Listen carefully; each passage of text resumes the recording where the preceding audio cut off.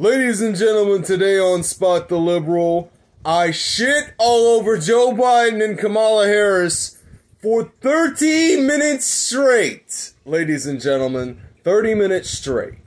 I shit on Kamala Harris and Joe Biden for 30 minutes straight. It's gonna be a good one, people. You better buckle up, because it's gonna be a wild freaking ride today on Spot the Liberal. Hang on to your hats, folks. See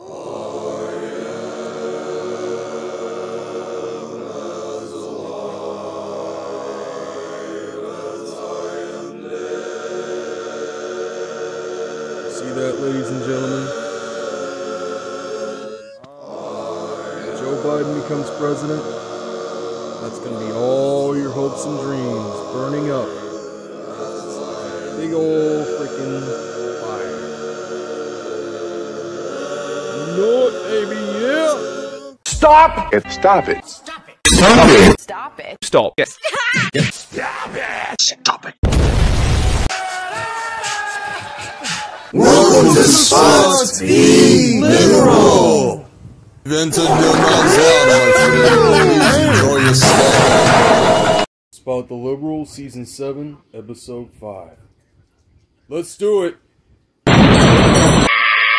Ladies and gentlemen, on this December 10th, 2020, I welcome you to Spot the Liberal. Now, as you know, television is an idiot box. Why is it called an idiot box? Because it's not a good source of information for news. Ladies and gentlemen, when it comes to news and information, television tells you what to wear, what to eat, what to think, what to love, what to fear, what to hate, what to believe, what to feel, what to, well, everything. Since we're being honest here, television is programmed to brainwash people. This is why more and more people are switching to laptops and smartphones. Because television just isn't doing it for them anymore. And they've got darn good reason to as well. Now, what if I told you? What if I told you that television is in its dying days? It's in its winter years, folks. It's dying. In fact, some would say that it's already dead. Now, as you might imagine, there are things that are going on right now that are not only within our control, but also prone to some of us doing something about it. At least. Now you think about this one. When television has been brainwashing you for years to group think instead of think individually. See, this is why individuality no longer exists. Because television is an idiot box programmed to brainwash. Speaking of which, I found this picture online of 3 little bitches being walked by a real alpha male who has been taking advantage of the United States on behalf of China for decades. I'm talking about the Chinese president for life. Yeah, I don't care to mention his name, but I know that he's president of China, and I know that he's been using America for many, many years. And you know why? Because China knows that our election system is completely outdated and needs an absolute revamp. It needs to be rebooted for its own good. Take away the popular vote. That's what I say. But leave it up to these three little bitches, and you won't have anything but grief and lots of bills to pay that you don't need to. I'm telling you what. If this isn't the biggest steal in the history of the world, our world, then you've got another thing coming. Because let me tell you, to all you people who voted for Joe Biden, you have no idea what you're getting yourself into. No idea how far screwed up the butt you're going to get. Because I'm telling you what. If this isn't a clear-cut example of why the Electoral College is so important, and why it's also important that we amend our Constitution for the greater good, then quite frankly, I don't know anymore. Now you tell me. This is a world that we live in where the left and most of the right, I'm sad to say, are being controlled by the media and China and most of Russia, I would say, because there is no doubt in my mind. And by the way, Russia did not interfere in the 2016 election. But if they were allowed to vote, they would have voted for Trump. Unfortunately,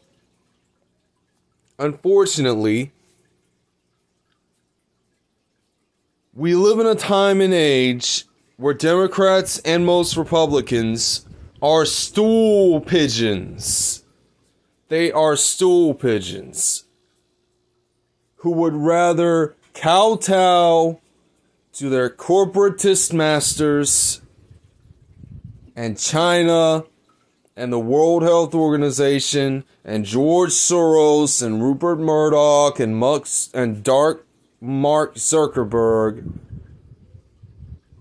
You know, it's really sad. It is really sad that most Republicans and all Democrats in general would want to kowtow to those sorts of people who don't even deserve to be, they deserve to be executed. That's not saying that they will be. They may get away with it for the rest of their lives.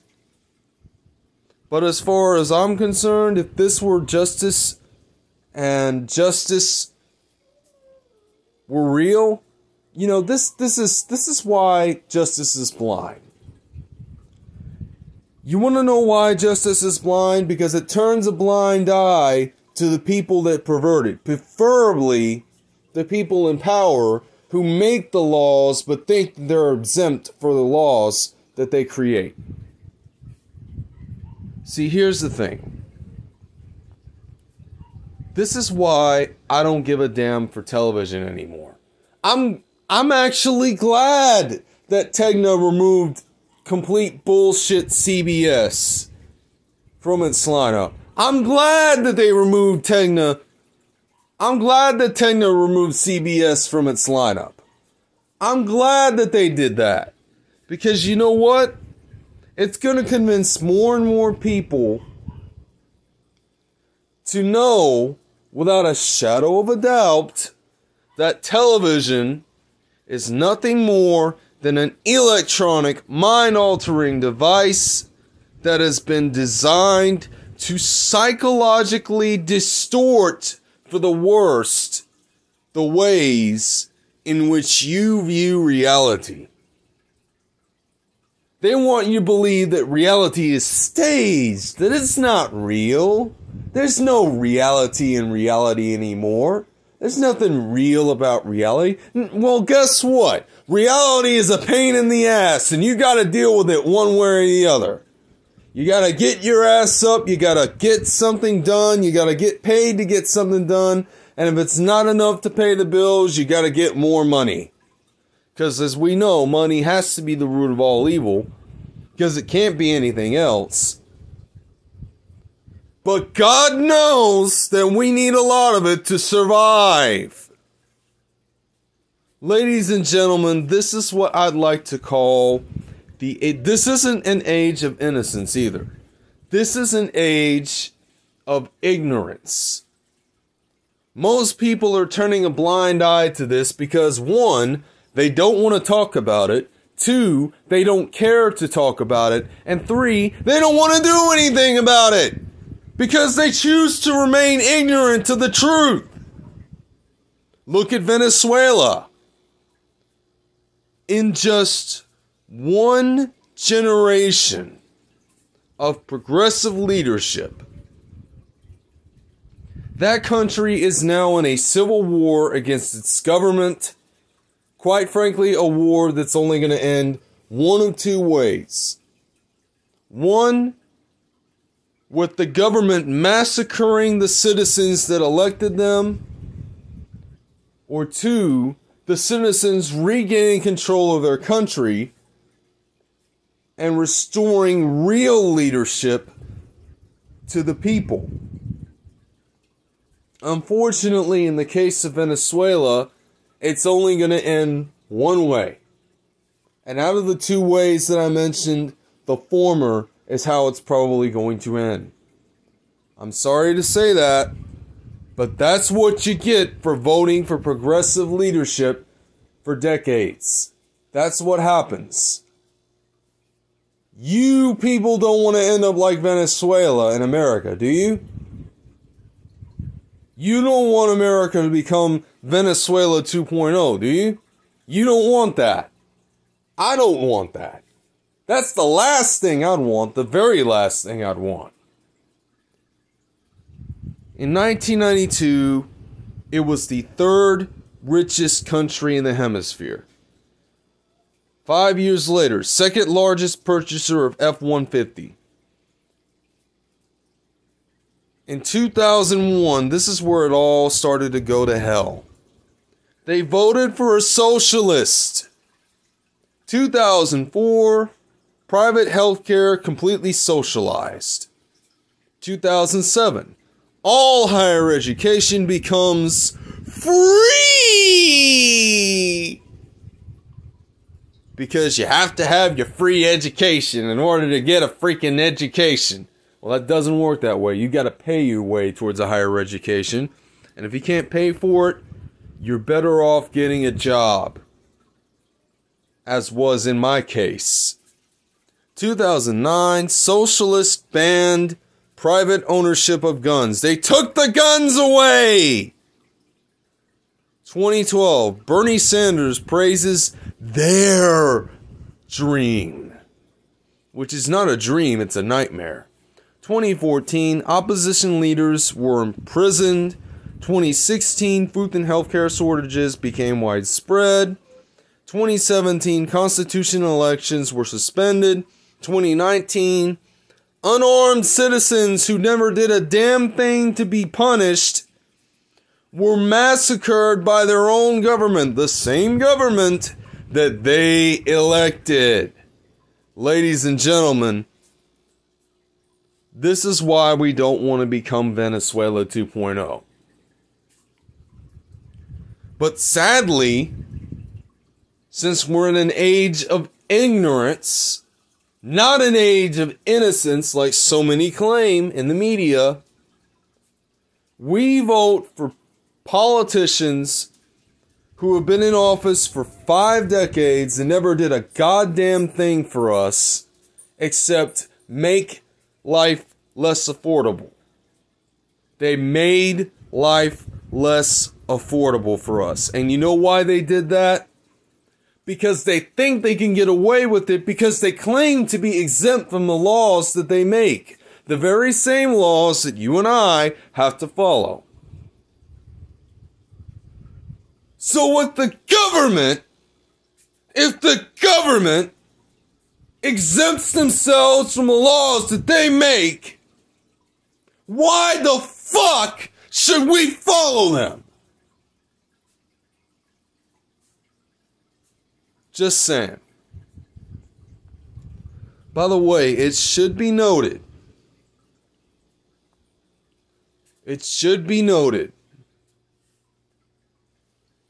this is going to the Supreme Court. This election rigging that's been going on, this is going to the Supreme Court. And they had better rule in favor of Trump. Because if they don't, then that confirms in my mind that they're not to be trusted. So fuck them.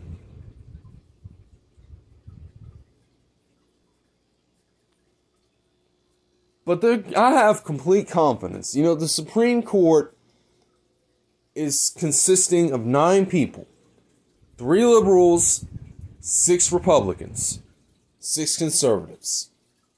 Right?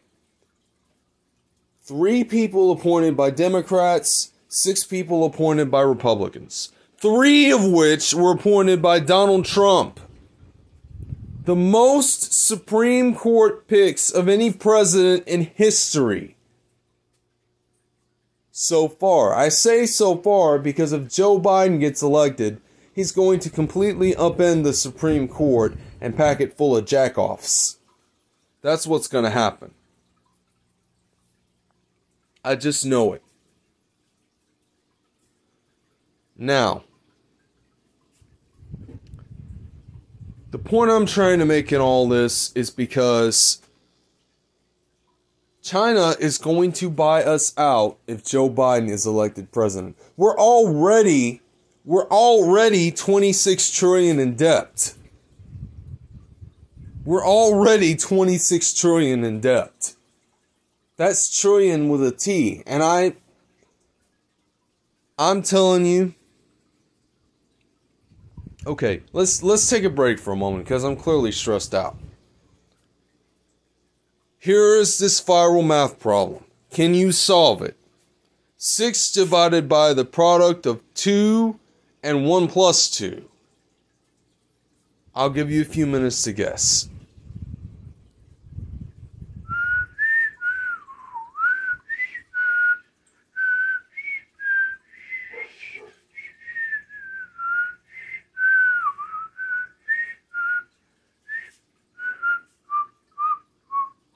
Okay, time's up, ladies and gentlemen. Time's up. The answer to this question is 1. 6 divided by the product of 2 and 1 plus 2. Now, this is a 2-step equation, okay? This is a 2-step equation. 2 times the sum of 1 plus 2 is 6. 6 divided by 6 is 1. Therefore, 6 divided by the product of 2 and 1 plus 2 is 1. Because 2 times 1 plus 2, which is 3, is 6. Do you get it now? Or it could be 7. It could be 9. For all we know, it could be 23! But no, in all seriousness, the answer to that question, in my honest opinion, given my understanding of math, and I'm really good at math, is 1. Now, I could be wrong. If I am, I'll take the heat for it.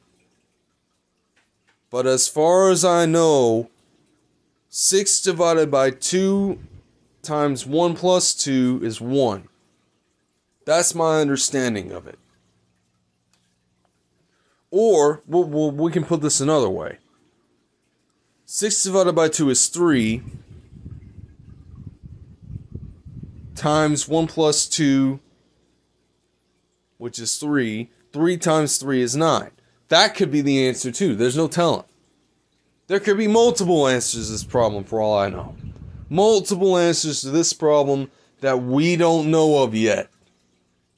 That we should know, but we don't because we're the dumbest nation on the... America is the dumbest nation on the planet. You see? And now you know why we live in the age of ignorance. So, we voted to raise taxes on rich property owners. We're confused as to why rent was raised. Now here's a story about Minnie the Moocher. Speaking of which,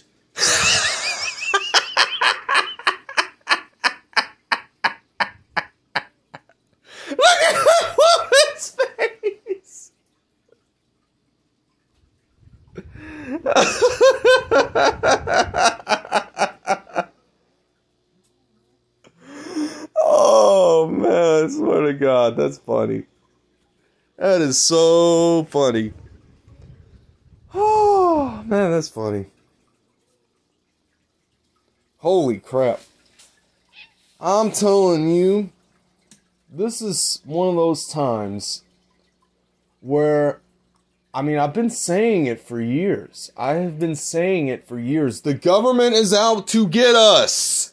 They don't give a damn about us. And George Carlin had been saying it for many years before I even thought of the idea of saying it. So I'm just repeating what the late great George Carlin said. You understand? And George Carlin, as you know, was not just a comedian. In fact, if he ran for Congress, if he ran for the President of the United States instead of Barack Obama, I guarantee you he would have won. Unfortunately, since he died in 2008, we will not ever get a chance to see the ramifications of that. Because he's dead. And then there's Chunky. He's dead. Donkey Kong 64 reference. Yeah, I know. I'm old as hell. I know things. I remember things. My childhood goes way back, man. Way, way back. Oh, by the way, I should mention,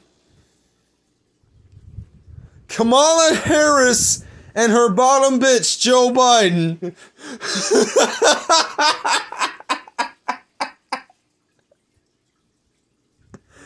Time Persons of the Year! What?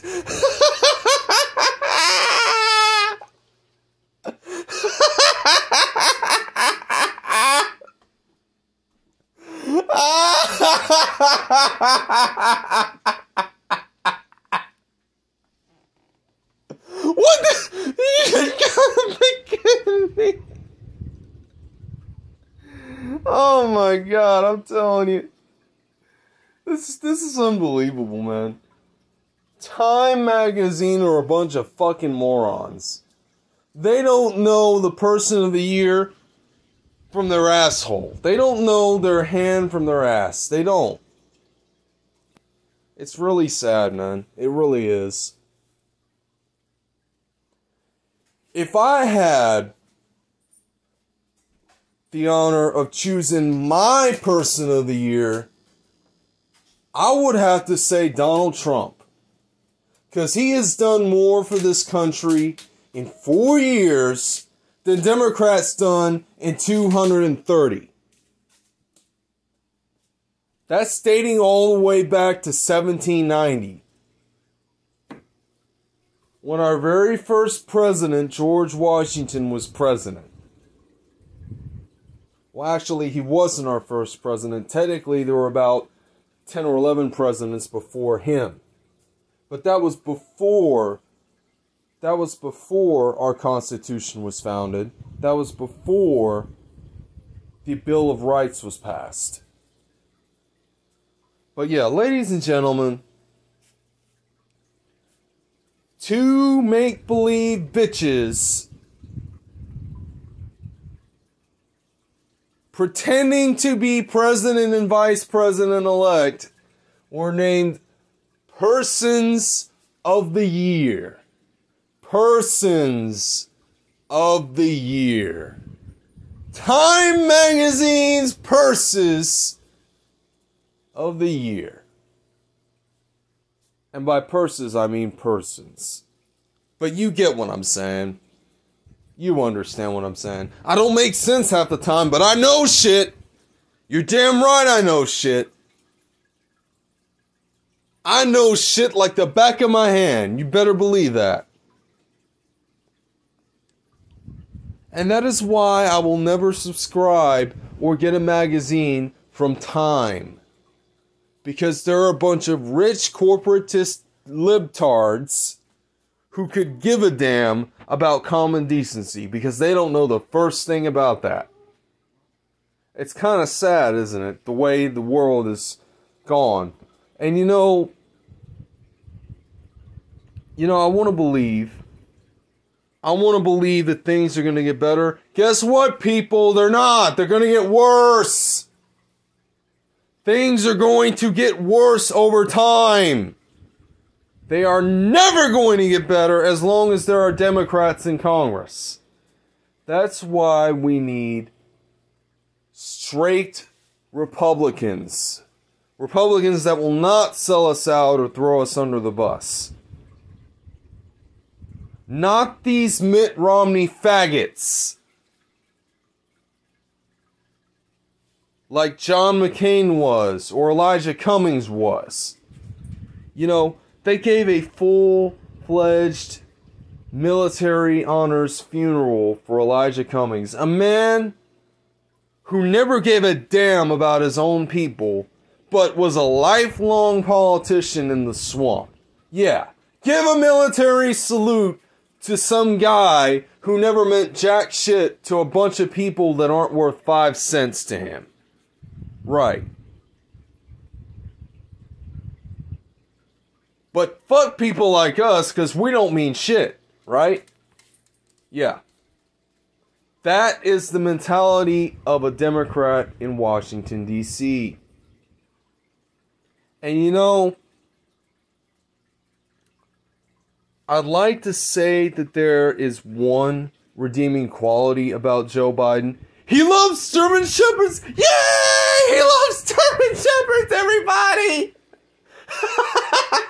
That doesn't matter. He's still a shit human being.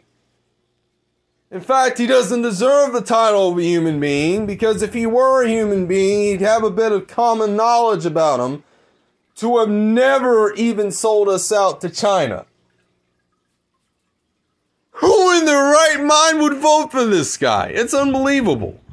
Who in their right mind would even think to vote for, because they hate Donald Trump, because he's done more for them than they'll ever understand. It's really a shame, isn't it? The way this world has gone and all that. The way that society has gone and all that. In fact, I'm hung to believe that for what it's worth, ladies and gents, this world is only going to get a lot worse before it ever gets better. And once it does get better, rest assured we won't live to see it. This is the problem of people who vote for a Democrat. Any Democrat, not just a Democrat, any Democrat. They think they're going to get hope and change, that it's going to be hand delivered to them. Nope. Nope, you got to work for it. You got to work for it. You got to work your tail off for it. Otherwise, it won't work. So, ladies and gentlemen, I conclude now by saying, once and for all, that the Supreme Court, if they have a bit of common decency about them, will overturn the election results in favor of Donald Trump and give him the second term of Congress that he so desperately and justifiably and rightfully deserves. Because if they do not, that means they're all sellouts and they too should be replaced.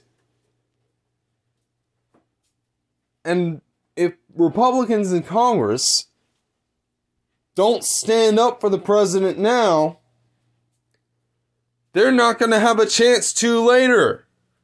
It's common sense, people. It's common sense.